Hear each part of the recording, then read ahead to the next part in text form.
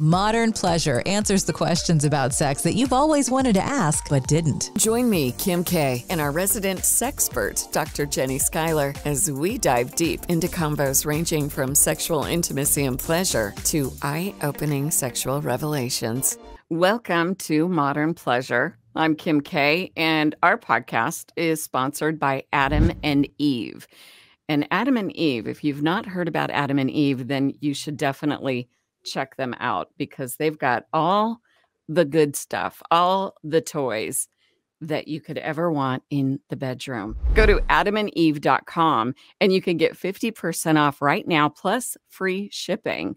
And all you have to do is use code MODERN at checkout. It's that easy. MODERN, MODERN at checkout, and you'll get 50% off. But that's not all. You're also going to get 3 bonus sexy items. Wonder what that means. Sexy items could be anything, right? And 6 movies, some fun movies to enjoy with your significant other. And don't forget that free shipping. So no matter what you choose, it's all going to be packaged and set very discreetly for free. And you'll have some fun in the bedroom. Let's see what happens when you go to adamandeve.com, select any item, use the code MODERN, MODERN, and this is an exclusive offer specific to listeners of Modern Pleasure. So be sure to support us and use the code MODERN to get 50% off and 100% free shipping. Go to adamandeve.com right now. Like to welcome our sexpert, Dr. Jenny Schuyler. Is that what they call you, Jenny? They call you a sexpert? Or am I just calling you that? I have many labels. Sometimes it's resident expert. Sometimes it's sexpert. If you're combining this, sometimes it's just the resident sex therapist, resident sexologist. I answer to all of it. Wow. So these titles must play a couple of different roles, maybe? Am I thinking? No, they all play the same role. I think it's just people's comfort with different vocabulary. Oh, okay. That's really interesting. So Modern Pleasure is something that we've been working on for quite a while. And it's a program that is going to get into that real discussion of all things sex. And when I mean all things, we're going to be getting down and diving into some good stuff. And I'm super excited about that. Jenny, tell me a little bit about your expertise. What is it that makes you this expert in this subject? And how many people have you been helping throughout the years? I know you have a book out, and I'm really curious about that too. So we might get into that as well. But fill us in a little bit on who you are and why you do what you do. Sure. I've been with Adam and Eve as the resident expert or sexpert for 4 years. I believe that's right. I think it's about 4 years, a little plus. And I've been a certified sex therapist for, I don't even know how many years, probably a decade. I've been in private practice with the Intimacy Institute, which is my first baby, my first business. And that's been about 12 years. And basically, I'm a ASECT certified sex therapist. So that's the Association of Sex Educators, Counselors, and Therapists. And I am a licensed marriage and family therapist. So what I do in my private practice is I really combine clinical sex therapy with relationship therapy. I see individuals and couples, and actually I work with my husband, so he does the same thing I do. Which is no kidding. So you guys both do the same thing? Yes, we do. Oh. He has a different clientele. He sees more men with like out of control sexual behaviors or masculinity issues, certainly erection and ejaculation issues. I see a lot more women with painful intercourse, anorgasmia, desire discrepancy stuff. And then we both see a lot of couples. So we've been helping people, thousands of people. We have a couples retreat. We've put our couples retreat onto a video course. We're just really engaged in that world, both educationally and therapeutically. So it's safe to say that you have heard it all. Yes. We used to do training for sex therapy too. So we would train sex therapists when they were newbies in the field to really get acclimated and comfortable on a personal level first with the diversity of sexuality out there and possible.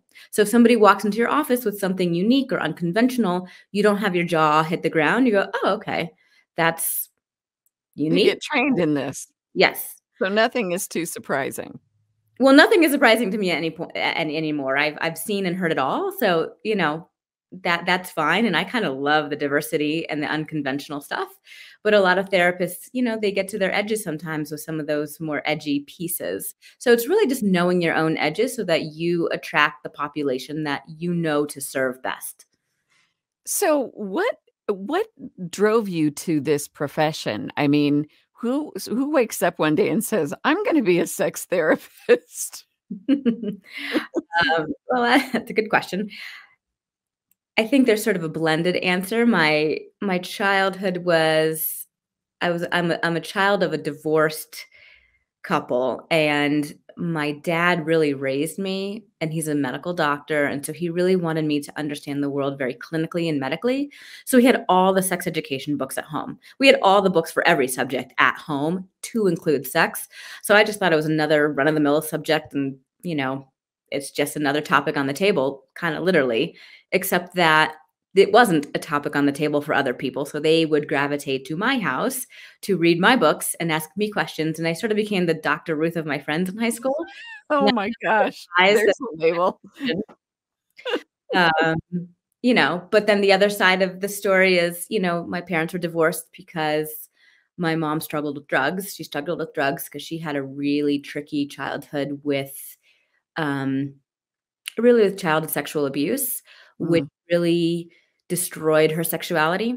And that part of my profession, I'm really inspired and, desired to help people reclaim their sexuality, to reclaim their pleasure and give themselves that permission for pleasure, especially in the face of overcoming abuse and surviving from that. So she's also my inspiration as well. So I have this duality of just a lot of information and becoming familiar with it and becoming that familiar place that people would come to, and knowing that this was not something my mother ever was able to enjoy. I want to be able to help people enjoy this.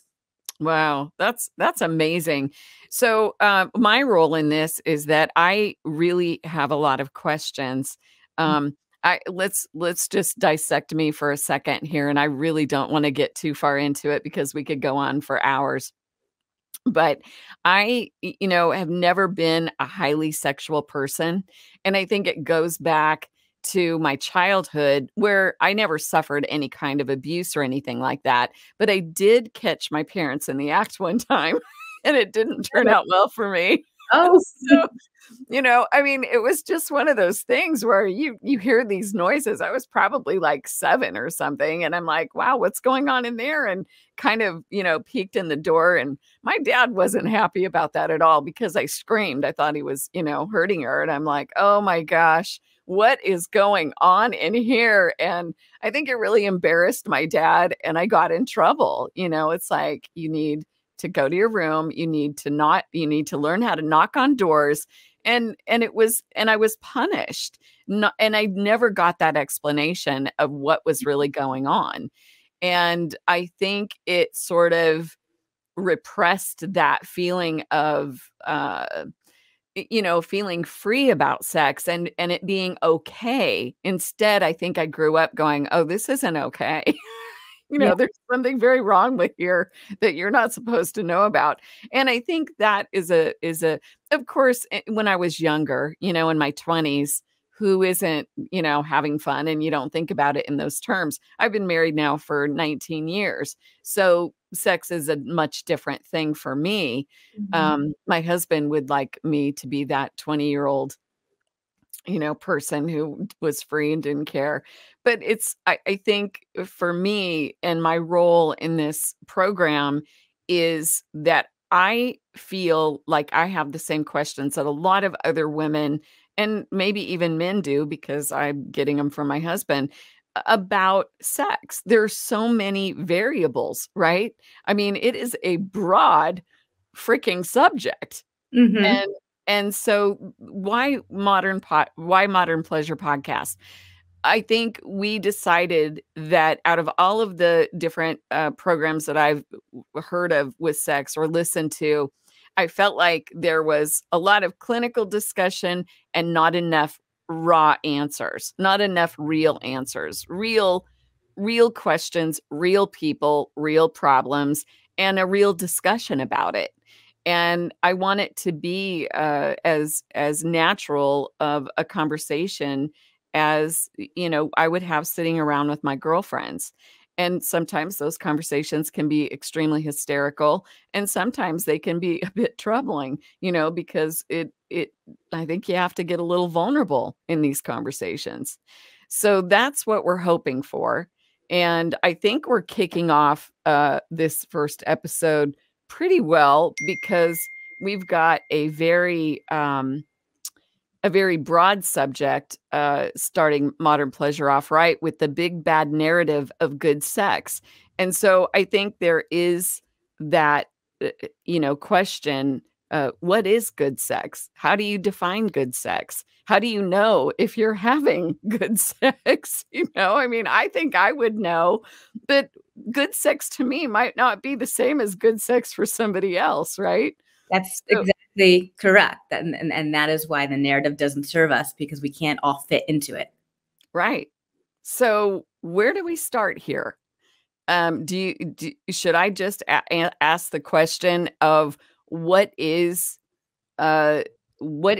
most people think good sex is? Yeah, that's a great question. I mean, the title speaks for itself, right? The narrative, where we have a social narrative of what counts as good sex.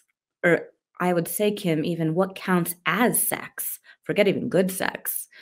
And that narrative is very exclusionary, right? There's not there's not a lot of people that can fit into that in terms of inclusivity, and there's not a lot of activities that fit into this. So the narrative, and you sort of see it in Hollywood, and you see it in social media, and you just sort of see it perpetuated sort of unconsciously and consciously. But the narrative is this: man, woman, so genital A, right, a vagina, which is the canal of the vulva, has penetration from penis. Wait. I'm going to stop you. Yeah. The vagina is the canal to the vulva.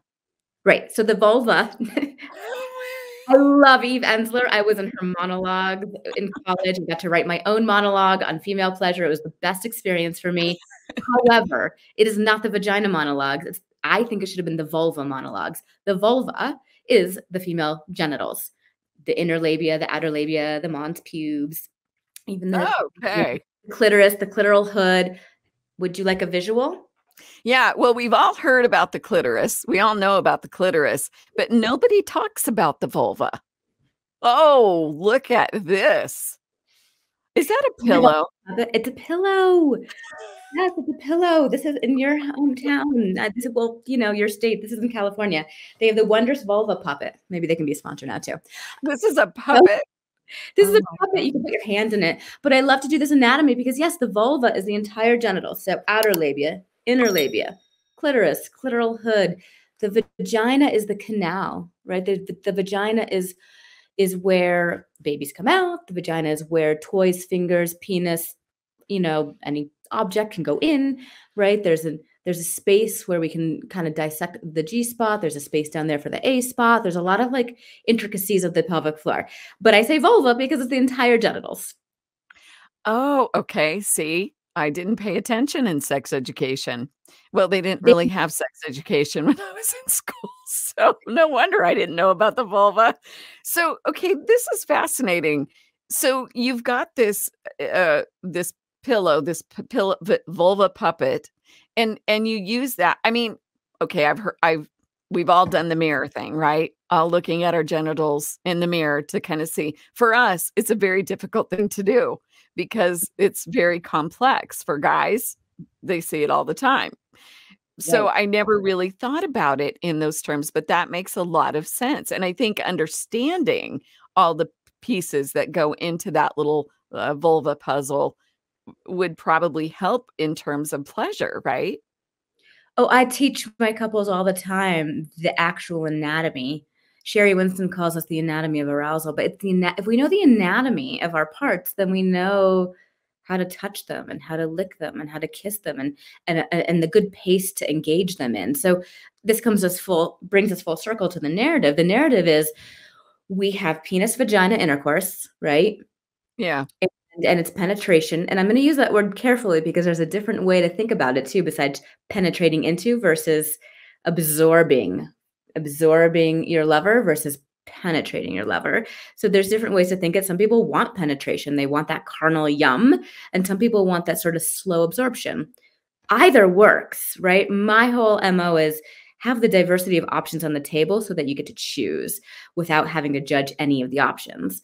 But it's penis vagina intercourse. So it leaves out a lot of people who don't have that kind of, identity. And it just leaves out a lot of people who want to have other kinds of sex and oral sex, anal sex, manual stimulation, mutual masturbation, right? It doesn't include the diversity of activities that we can engage in. And so the other piece of the narrative is we must get to this point, otherwise sex has failed.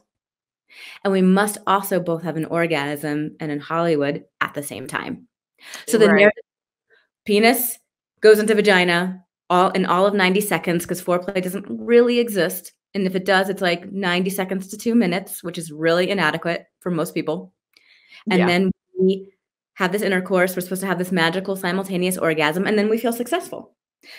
And if we don't fit into that narrative, right? If we have painful intercourse, if we have ejaculation issues and come too quickly, if we lose our erection, if we don't have an orgasm for whatever reason, then we feel like we failed.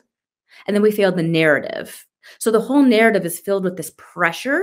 It's like a pressure valve. I must fit the narrative to feel like I'm a good lover versus F the narrative, right? Like the narrative only serves a small portion of our sexuality if we can even fit into it. And even if we can fit into it, sometimes it feels like a transaction because I'm just getting to that orgasm to check that box versus I'm going to just linger in the pleasure. And maybe the pleasure is a quickie and maybe the pleasure is an hour.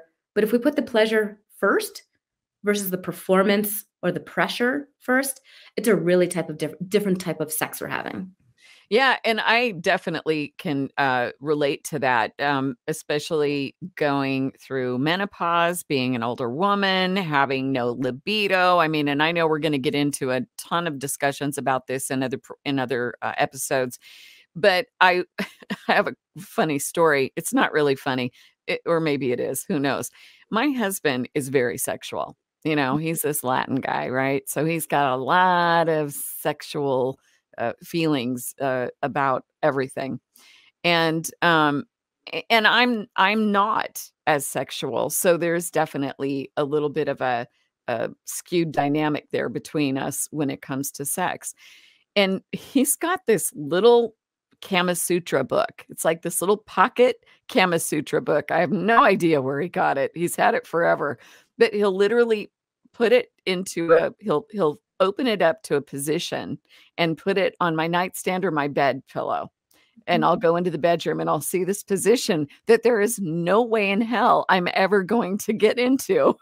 You know, I mean, even if I wanted to, I don't think I could anymore.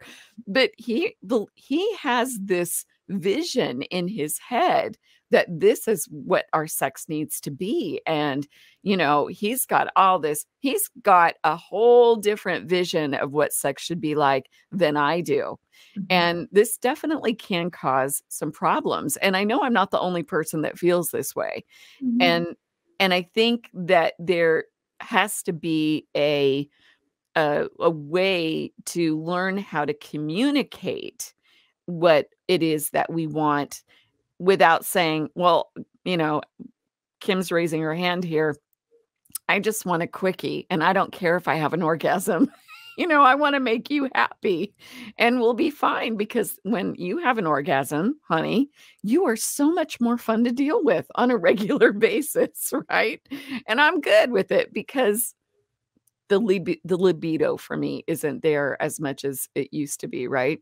And I know that that's not okay. I know that that needs to change, and we definitely are working on that.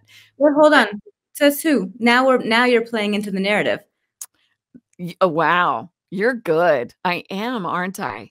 Well, there's two pieces to your narrative, just to challenge for a moment. One is that you're not sexual because you don't have as high a libido. You are certainly sexual. Your arousal may be more elusive because you're a woman, or a woman in, in midlife. And that makes sense that your arousal is more elusive, but that doesn't dilute your sexuality. And that you have some requirement to have a higher libido or a higher sex drive. That's not really a clinical term, but the pressure to have a higher sex drive is the narrative that we perpetuate, versus what's wrong with having whatever sex drive you have. Well, that makes me feel better. Good. So how, but I don't know if it'd make my husband feel better, you know? Well, but he has different needs than you do. So as a couple, it's not actually adhering to the social narrative for either person that works for the couple. It's co-creating your unique narrative as a couple. What works for both of you? I mean, this is my job. This is what I do with couples. Is that the biggest topic that comes in is this discrepancy between people's libidos. And so we have to co-create a new narrative that works for both people, which is really actually dissecting what does sex mean to you and what are the needs underneath it. It's not just putting your penis somewhere and having an orgasm. That's actually kind of mundane and not that satisfying. So we want to actually dissect what is it about sex that is driving him, and what is sexy about it, and what do the Kama Sutra positions mean, right? And we also want to dissect, like, what do you need, right? And it might be, what do you not need? Do you not need as much push and as much pressure? And so it is actually the narrative of good sex is the co-creation for each couple uniquely.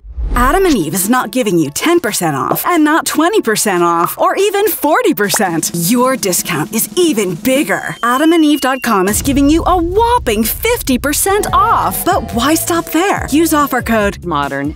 And you'll also get 10 free gifts, like a sexy item for him, a special toy for her, and something you'll both enjoy, plus 6 free spicy movies and free shipping. So go to AdamandEve.com now for 50% off and more.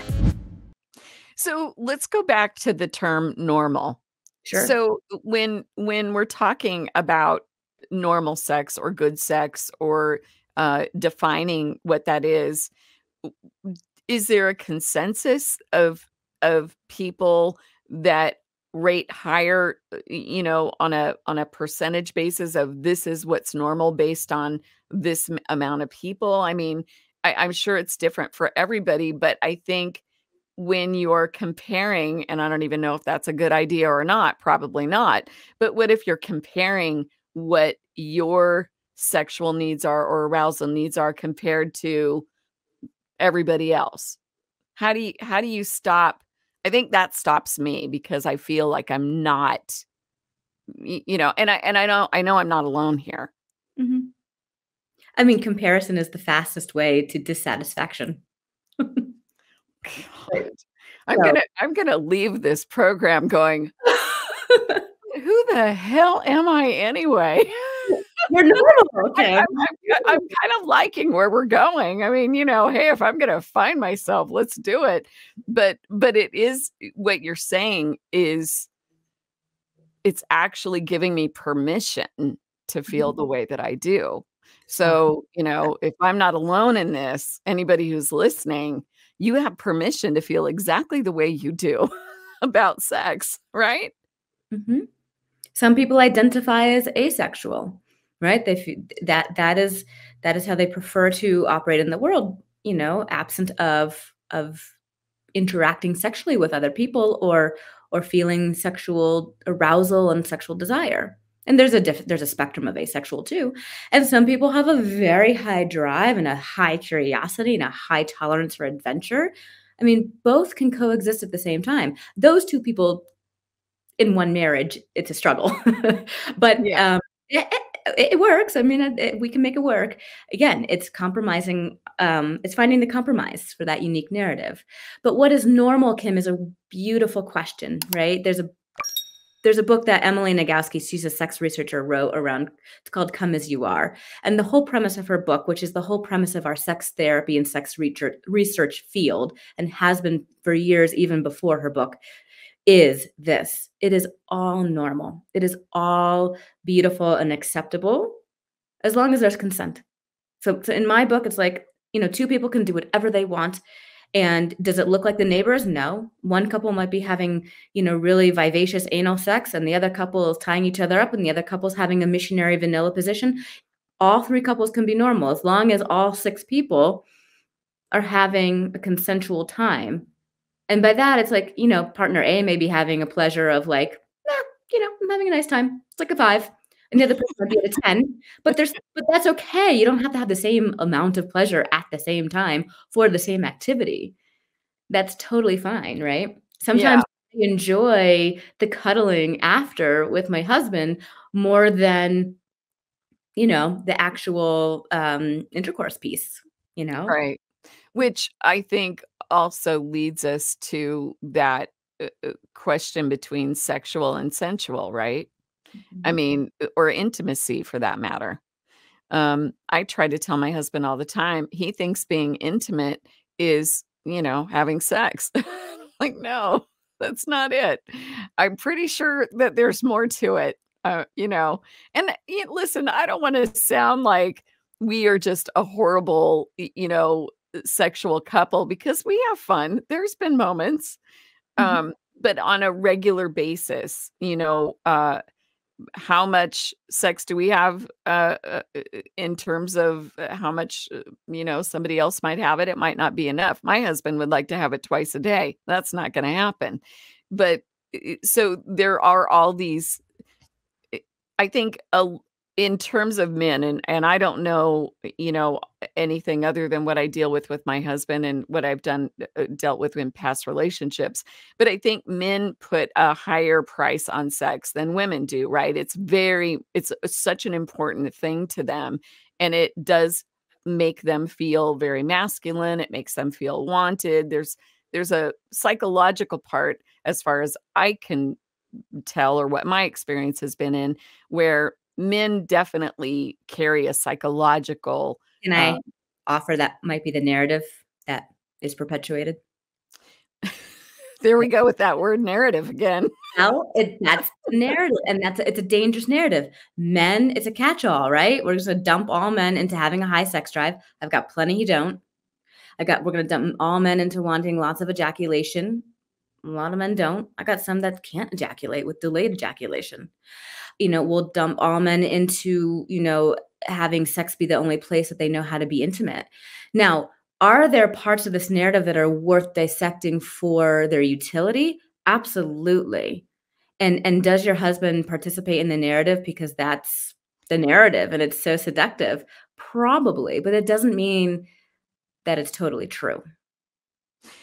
Yeah, and I don't think that it's true for him to pass on a narrative on me either. Like, having sex once a week isn't normal, honey. We should be having it 2 or 3 times a week. Hence the Kama Sutra, open on my pillow at, sometimes at lunch when I come in. Yeah. But rather than him say it's not normal to have it once a week, because that could be normal for some couples. And once a day could be normal for some couples, and once a month could be normal for some couples, and once a year could be normal for some couples, right? It's, hey, honey, I would love, right? Here's my request. Here's my need. I would love to have sex 2, 3 times a week. And maybe you say, well, I don't really have the bandwidth for intercourse, but let's get creative and talk about what that could look like. Yeah. So putting it in a different context. It doesn't have to be, because intercourse can be painful for women, especially going through, menopause or midlife. And I've actually had, I'm going to be real open and honest here. I've actually had stuff done where it, plumps it up a little bit so that it doesn't hurt anymore. And that definitely helps, but it doesn't help the libido. Yeah, well, that's because that has to do with the biggest sex organ, which is our brain. Yeah. We have the combination of what turns on the body and what turns on the brain. What turns on the body is our arousal. So we really want to tend to that. And if that's more elusive, which it is, it can be for women, we just do not have as much testosterone flowing through our body, right? So arousal for those of us with less testosterone, arousal can be more elusive. Testosterone is like that gas fireplace. It's like right here. I'm going to remind you that I could just pop on with an easy button. But if testosterone is low in the human being, and a lot of men have low testosterone, so that's a factor too in terms of their whole physiology. If testosterone is low, arousal just takes longer to access. It doesn't mean it's bye-bye. It just is longer to access. So we need more touch, more kissing, more stimulation, more sensation. So it's in the brain. The brain is a big component too, right? So if we have a lot of messages and narratives that block us from our permission, right? If they come from religion, family of origin, whatever those, like Emily Nagoski calls it, the breaks, right? I like that narrative. Like what are the breaks? What are the stops in our brain that go, yeah, I'm not allowing this up. I'm not going to like allow myself to just linger in this pleasure. And they're not always conscious narratives. But when we're aware of them and we bring them to consciousness, then we get to work with them differently. But they do get in the way, right? Our brain gets in the way of our sexuality. It can get in the way. I think it gets in the way of a lot of things. Yeah, that's true. Well, if you've just joined us, you're listening to Modern Pleasure. I'm Kim K with Dr. Jenny Schuyler. We've been dissecting my issues in the bedroom, which I wasn't really prepared for. But I have to be honest, I'm feeling, just having this brief conversation with you, I'm feeling much better about my position here.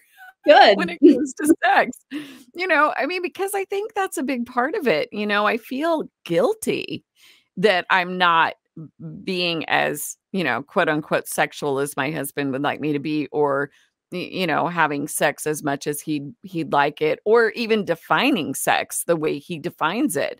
And what I'm hearing from you is that my definition of sex and his definition of sex does not have to be the same for it to work. Correct. And nor does your frequency, right? If he wants to ejaculate 5 times a week, how many of those ejaculations can be with his own self-pleasure practice? How many are through intercourse? And how many are maybe like, you hang out in the shower, you soap up together, and then he finishes his with his hand. Or at our age, we'd be afraid that we'd fall and slip in the shower, and it would be a devastating outcome. Okay, does that work? Wherever. We're at that point where we're going to have to start putting plastic on the bottom of the tub so that we don't, put plastic out. Good. These are around. A lot of people have to work with their changing bodies and disabilities and illness. I mean, that's a huge piece. My cancer patients, it's a whole new normal. Absolutely. So put that plastic down. Great. Why not? Well, okay. So you've been a spokesperson or working with Adam and Eve for a long time. When we're talking about I'm going to talk about toys here for just a second and my poor husband, when he hears this, oh my gosh, what am I going to be in for? But it's okay. It's okay. He knew that this might happen. But I've always enjoyed the little, what they used to call the little bullets, the little things that I could actually, take with me. Actually, I enjoy masturbation. I love using toys and stuff like that. Sometimes I like it better than having sex with my husband. Don't ask me why, but it's easier, right? There's no pressure. Pardon me? There's no pressure. There's no pressure. That's it. Yeah. Huh. Well, that's the narrative, Kim. And that's why it's a bad narrative, right? The narrative is I must perform sex, right? And then we play into the narrative. The narrative is we must look a certain way. We must do a certain activity. We must have this certain style of intercourse and look okay doing it. And then we must have this orgasm. I mean, that whole narrative, I get anxious saying it because there's so much pressure filled into it. That's why I say, get rid of this narrative. Make your own. Well, and I was really happy with my little toy. I liked it. I probably need to get it replaced, but my husband buys me this thing that is like, I can't even use it. It's so strong. It's like, oh my gosh, what have you done? And so when we are, getting ready to have sex or, trying to get to that place, of course, there's the Kama Sutra book and this big 12-inch vibrator that is just way too powerful. And it's like, no, I can't do this. But I want to talk to you about your experience with Adam and Eve.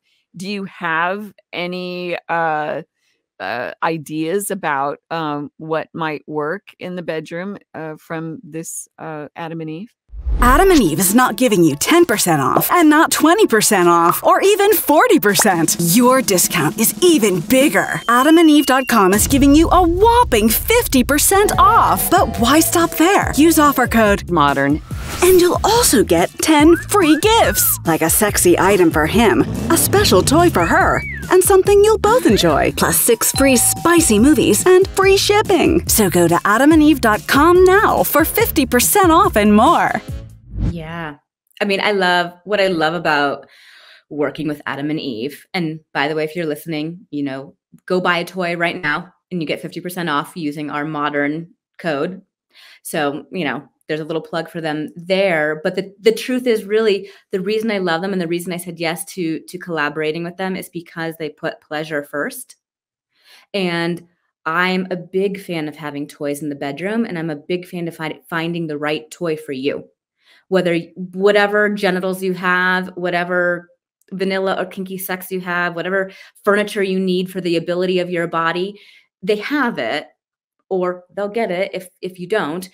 If they don't have it. And the idea is really, let's support our bodies to find the utmost amount of pleasure. And if your clitoris is like, I like a bullet, and another woman's clitoris is like, I like that big, powerful Hitachi wand, like there's something for everyone. What'd you call that? I don't know what your husband has. I'm guessing it's a Hitachi wand. It's a 12-inch fat, powerful. Or do you have a dildo that vibrates? No, it's not a dildo. It's just a Hitachi one, probably. I mean, it looks like one of my microphones. Yeah, that's a Hitachi one. So the Hitachi one is like the first fabulous vibrator, the grandmother of masturbation. Bless her heart, she's passed away. It's Betty Dodson, and she would have women's workshops. She would give them all a Hitachi wand, make them look at their vulvas, explore, look at them, see them, and then play with the Hitachi wand. So this was like the original vibrator, and this is what women have used. And she would actually give them a towel, like a little hand towel, if it was too much power on the pulse. So again, if it's too much power, I don't own one, Kim. It is too much power for sometimes if you're really sensitive. So a bullet can be great for your body. It's finding what's great for your body. Everybody's different. Yeah, by the way, use code MODERN, go to adamandeve.com, and you get free shipping. Do they sell that big Hitachi one? They do. And they also have a little mini travel one, and they have the bullets, and they have little butterflies. They got it all. So there's one that I saw that I hadn't seen before, and it's like shaped in a rose, and it has almost like a little tongue action, right? That's a newer one. Uh-huh. Yeah, that looks fun. It's the idea is to stimulate oral sex. They have another one called I think it's called the Satisfier, breathless Satisfier. It sort of sucks, like a pulsing, sucking sensation on the clitoris, also to stimulate oral sex. So it depends on what kind of, again, everybody likes something different on their body in terms of sensation. So I think it's finding what's right for you. And so, I mean, the beauty of going shopping, especially with a discount, is you can buy a bunch of things and then, trial and error, have a box of toys to play with. You're listening to Modern Pleasure, and I believe that we have somebody on the phone who might have a question. Hi, can you hear me? Yes. Who's this? Quinlan. Hi, Quinlan. Hi. What brings you to Modern Pleasure? And I have a question for you. What is your definition of normal sex? Out of curiosity. What is normal? I forget. Good answer. Normal is. I don't even know what normal is anymore because I'm older. So, it's like normal is different than it was when I was in my 20s, Mm-hmm. So, yeah, I don't know. It's a lot different now. So, a lot has happened. So, Things happen. That's a great answer. Normal is where you are right now. Who you are and what you need. That's normal. That's great. Gosh. Well, we've been talking about the narrative of good sex and how I think that is the biggest problem for us. Do you have a question for Dr. Schuyler? I know that you and I have talked. You had called in and we took some questions from you, and I think Quinlan's biggest concern is that she doesn't have a libido anymore. She doesn't have that desire anymore. No, and with that comes a lot of guilt. You know, a lot of guilt because my husband thinks that it has everything to do with him, and I try to tell him that it has nothing to do with you. You know, it's got nothing to do with his being attractive or you know, desirable in any way. It's that I have no desire. Period. I have no libido, and it's got nothing to do with him. And it's hard for him to understand that. So there's a lot of guilt surrounding that. There's no spontaneous desire. But what happens, Quinlan, if he kisses your neck and slowly takes off your clothes and starts to kiss your whole body? What happens then? Well, that never happened. That for us. Well, that might be a problem. That's. But you know what? That's not his fault. That's my fault because I don't want that. It's weird. It's like and I don't know why. So I don't know why I feel like I can't shut my brain off. You know, I have so much going on in my life that I feel like I can't shut my brain off and I can't accept that. And it feels weird to me. It feels odd to me, I guess. Well, isn't that interesting? Go ahead. Go ahead. Well, it's interesting because we were just talking about how the brain is your biggest sex organ and that pretty much everything happens or does not happen because of it. Right.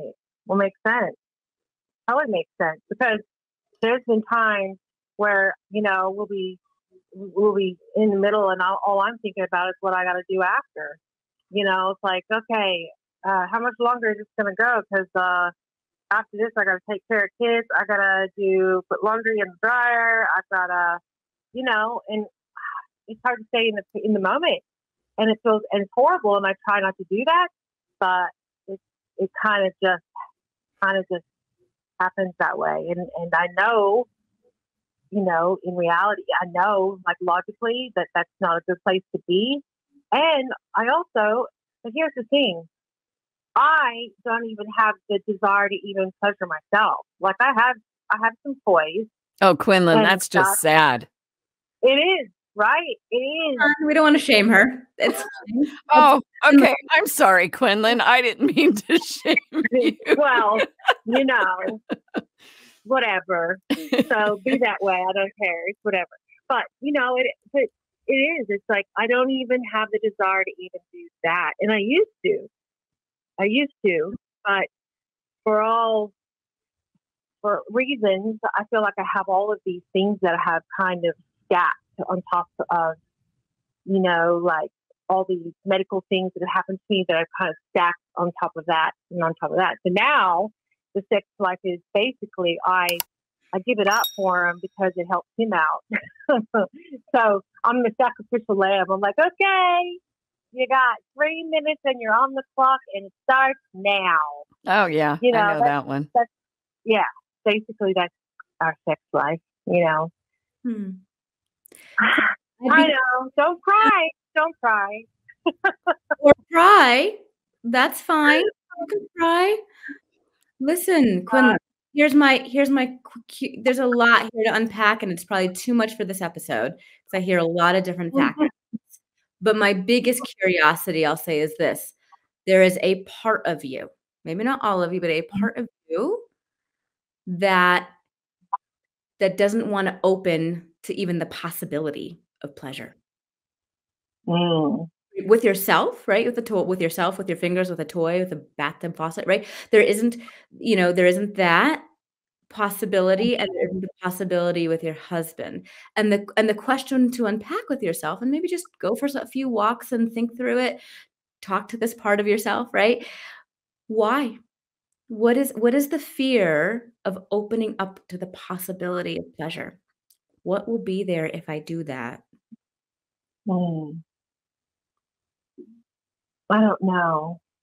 I don't know what. I don't know. Good question. Yeah, it's not to answer right now. Grow up. Like I don't know. Was pleasure okay growing up, or was there a message that it was dangerous? Because oftentimes we repress and don't allow ourselves to open up to the possibility of pleasure because it's dangerous. It might be dangerous because we might be perceived as a slut, or we might be dangerous because our parents told us we're going to get raped if we do, or it might be dangerous because religion said it was dangerous, or bad girls are only, embodied in their pleasure, right? There's so many different narratives that block us from allowing ourselves to open up to that possibility of pleasure.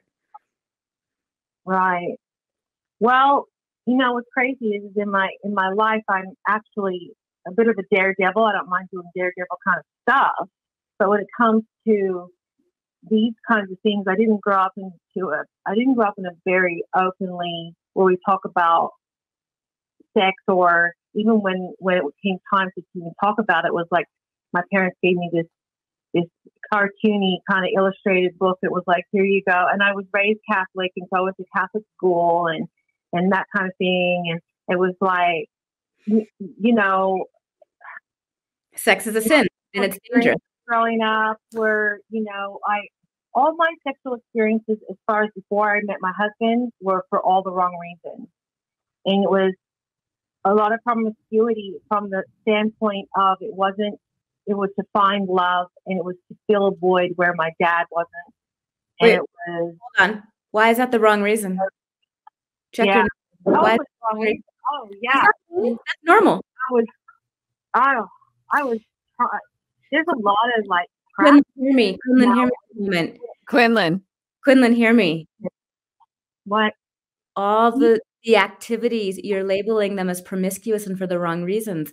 That is what teenagers do in puberty. They explore their arousal, and they do it for the sake of they do it for the sake of validation. They do it for the sake of attention. They do it for a relationship. They do it because they're horny. Everything you're saying is normal. See, and it wasn't labeled that, Well, maybe you labeled it that way. Well, no, but think about in school. And this was in my 20s, because I didn't lose my virginity until I was older, and it wasn't by choice. It was it was a very sad situation what happened to me, but I don't want to go into it.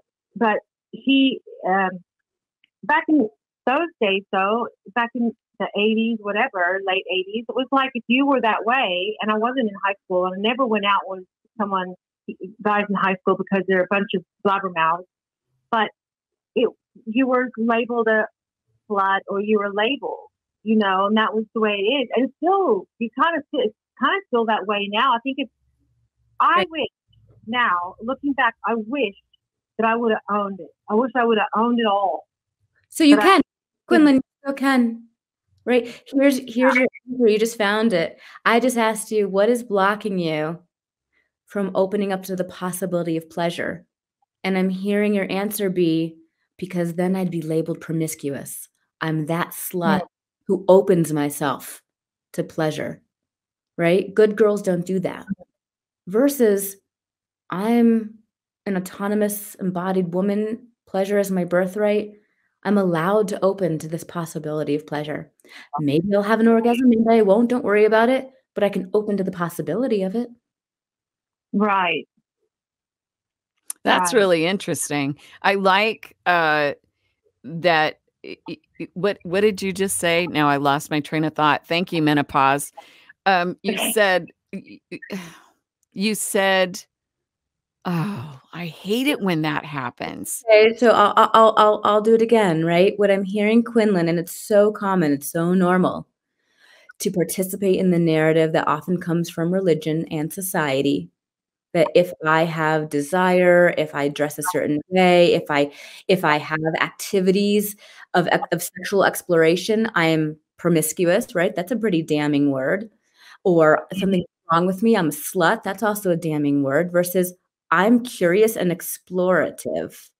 And that's normal in puberty, and it's normal in your 20s, and it's normal in your 60s and 80s, right? And that's who we are as humans. That's what makes us human, is that we actually are pleasure-seeking humans. But there's a lot of messages that say that pleasure is dangerous. So now we're going to describe pleasure as promiscuous.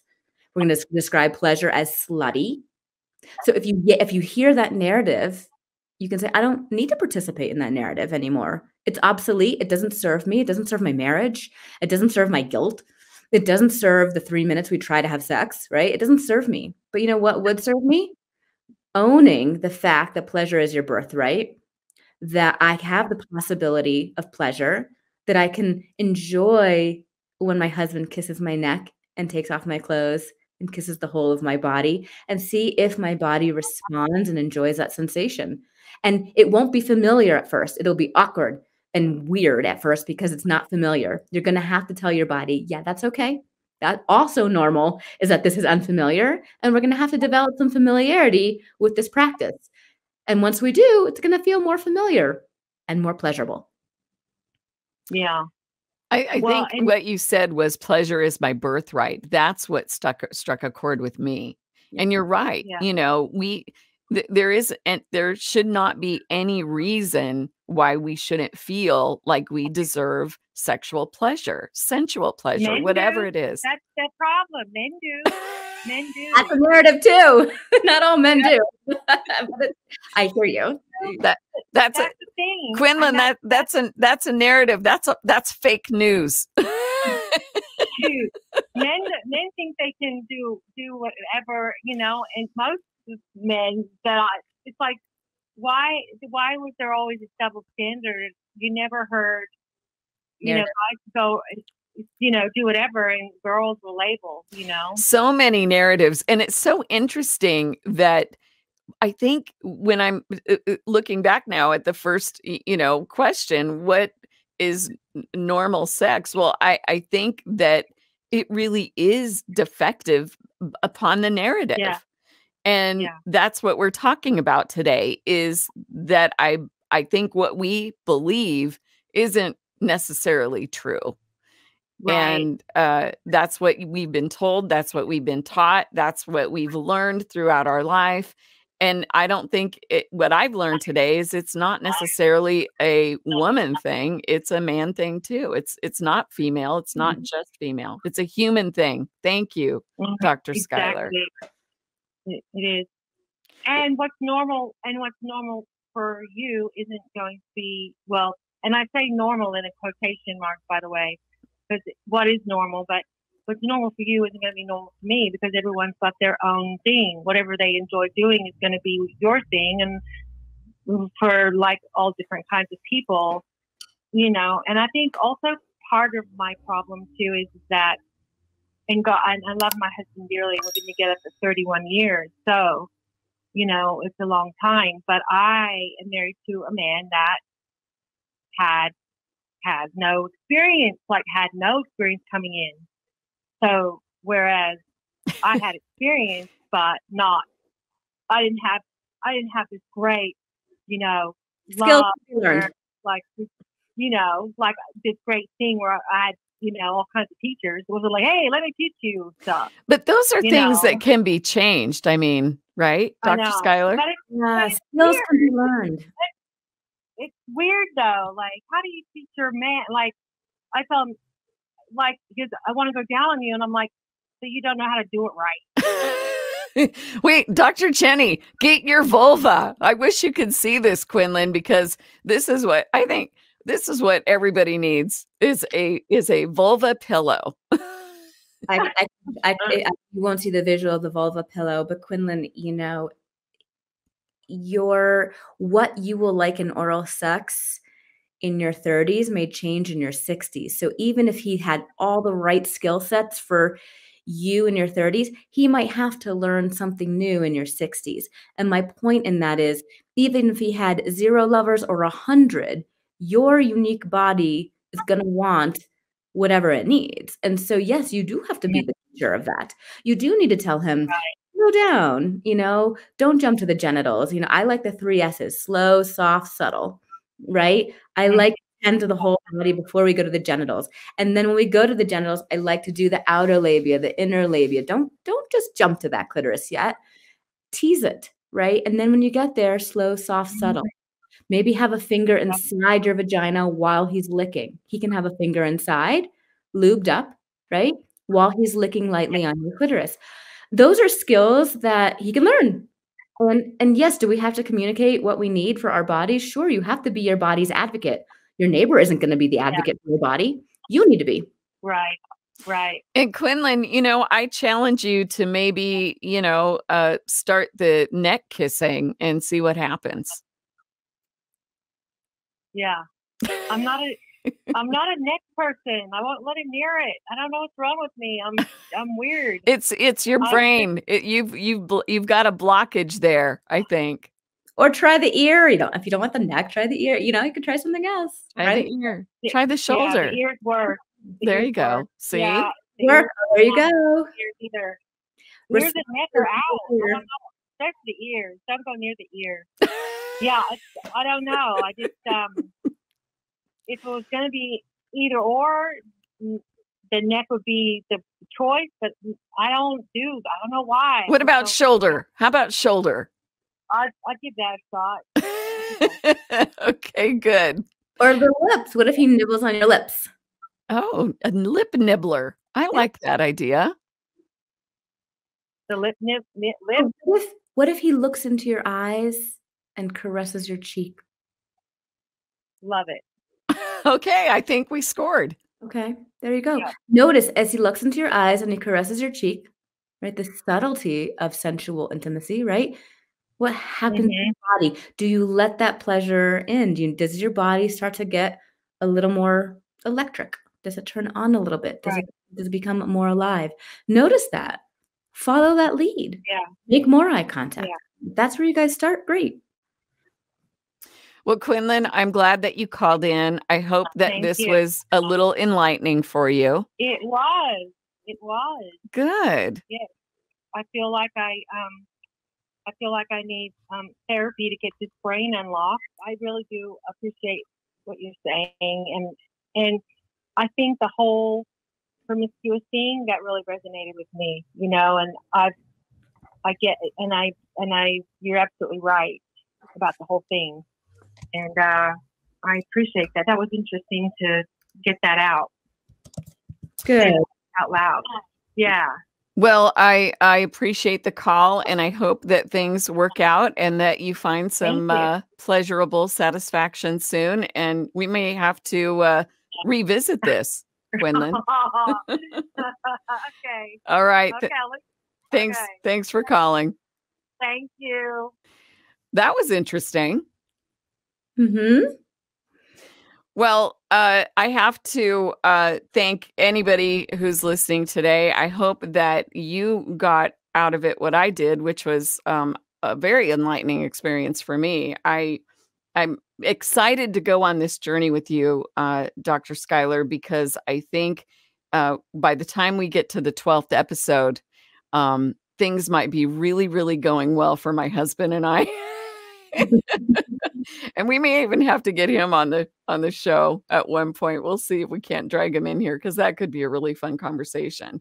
Next episode, we're going to be talking about obligatory sex, which kind of Quinlan sort of touched on that. Like, she feels like she has to do that. And I totally get that too. So that's going to be a fun conversation. Looking forward to that. Getting out of. I think that the key piece is extracting ourselves from obligatory sex. That's a huge piece. So, so extracting ourselves from obligatory sex. Yeah. Okay. All right. Who wants to have obligatory sex? Well, I don't think anybody does, but I think it happens a lot. Yes, yes, that's why we put it into the topic list. Yeah. Oh my gosh. Want to thank our sponsors, Adam and Eve. And remember, go to adamandeve.com. All you have to do is use code MODERN at checkout. It's that easy. Modern, MODERN at checkout, and you'll get 50% off. But that's not all. You're also going to get 3 bonus sexy items. And it doesn't matter what you choose, all packaged discreetly, sent to you. Nobody will know. Jenny's already given you a couple of great ideas, but they have a ton of stuff on there. And if you say the word or use the word modern, MODERN, you get 50% off, plus a lot more. Thank you, Dr. Jenny Schuyler, for joining me today. And I'm excited to move on with our next episode and see where this all takes us.